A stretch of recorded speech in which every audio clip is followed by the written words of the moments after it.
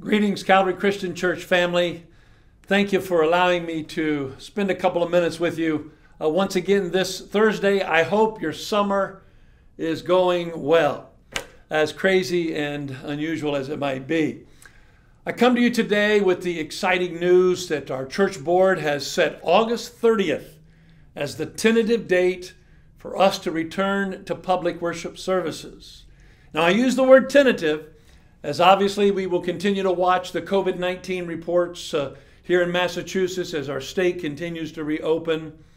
And also we are in constant communications with churches all across southern New England and gleaning what we can from their experiences.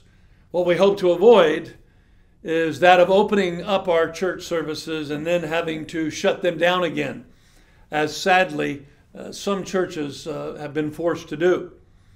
To be clear, we will be following all of the health protocols, including and especially the wearing of face masks and the maintaining of 6-foot social distancing.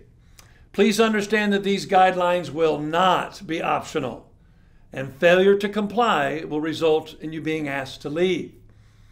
We'll share some more details in our August update, but currently the plan is to provide in-person worship services at 8:30 and 12:30 on the Lynnfield campus and 10:30 services at the Danvers campus.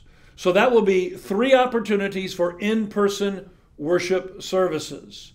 We also plan to have in-person worship for our Hispanic services, and Pastor Tommy and I are still in the process of determining the best time and location for those services. Again, we will say more in the August update, but obviously the in-person worship services are optional and available to those who want to voluntarily participate. And of course, we would encourage anyone with an underlying health issue to remain home, as all of our services will continue to stream online. Finally, just a reminder that we now have in-person prayer meetings each night of the week for the designated areas of prayer focus: men, women, healing, missions, family, and revival. And also a reminder that just this week, we started the morning devotional Zoom meetings from 7 to 7:30 as the associate pastors lead us each morning in a time of prayer and a devotional thought from God's Word. These 2 new opportunities for connecting have been well received and are proving to be a blessing to many, I know. God bless for now, loved ones. 2020 will be remembered as one of the most challenging years of our lives. But by God's grace, I believe it will also be remembered as one of our most victorious. I love you.